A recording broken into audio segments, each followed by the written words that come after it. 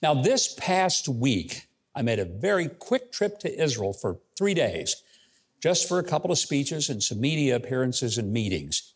Now, while there, I visited the excavations at the city of David in Jerusalem, most of which are not even open to the public.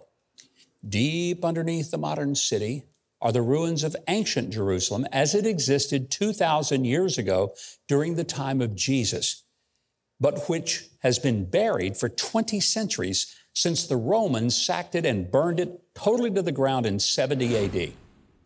While visiting in an area not yet open to the public, my longtime friend from the excavation team placed a small mark of soot on my hand that is part of what was uncovered from the destruction of the temple and the city of Jerusalem in the first century.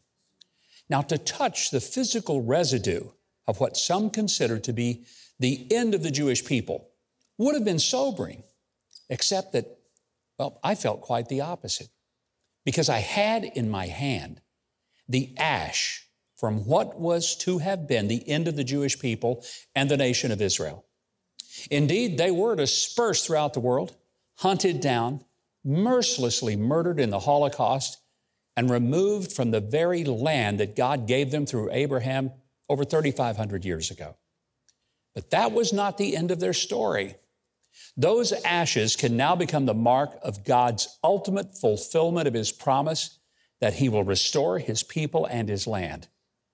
Well, this summer, exactly 50 years ago, 1973, was my first trip to Israel. I made it as a teenager in 73.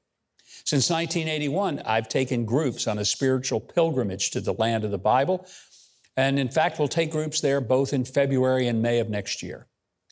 But while many people believe that God had failed the Jews and allowed them to wander the planet and almost become extinct because of the Holocaust, it was anything but the last chapter of God's story or His promises to His chosen people.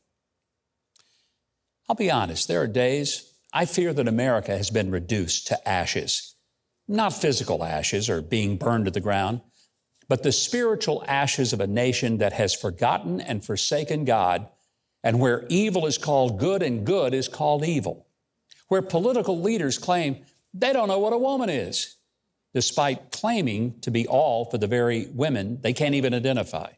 Weird.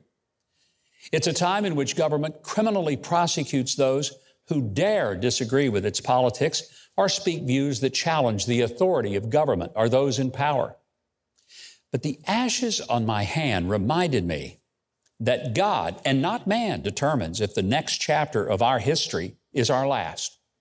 As surely as God returned Jews to their ancient and indigenous homeland, so I'm confident that God can and will return America to its greatness, but only if we, its people, will humble ourselves, pray, seek His face, and turn from our wicked ways.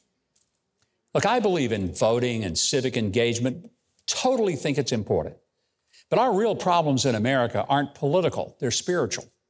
And if we continue on a course of rebellion, worshiping the created rather than the Creator, and conduct violence toward one another, we may be reduced permanently to ashes. But if we're willing to end the evil pride that marks us and begin to humble ourselves before God, the ashes of our culture can become the springboard of our renewal and our revival.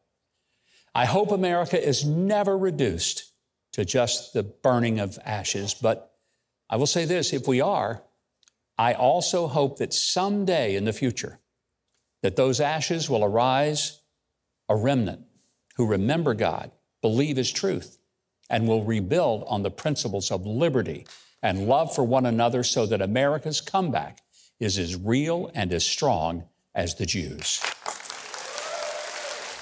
If you haven't subscribed to the channel yet, I hope you will now.